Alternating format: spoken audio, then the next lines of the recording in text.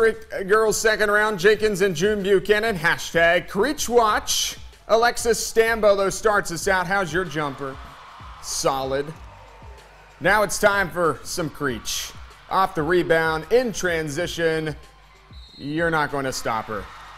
That's an and one bucket. Later, it's Lindsay Profit for JBS. She was just a beast inside, splits the defenders there. Tied game at 7 early on. All right, we got 9 seconds to go in the quarter.